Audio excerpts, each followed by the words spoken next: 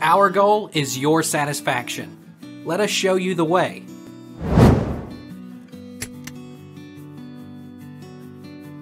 How do I stop seeding on uTorrent after downloading? To stop a torrent from seeding, click on the torrent in your torrent feed, then click Actions, then click Remove. Alternatively, click the torrent in your torrent feed, then click Click Files, then switch the toggle to the off position for the files you want to stop seeding. RAM 2, 1439 What happens after seeding in uTorrent? Seeding means sharing of files with other peers. After a torrent job finishes downloading, if you leave the torrent job seeding, it uploads the files to other peers so they can enjoy them too. SHA 1, 1439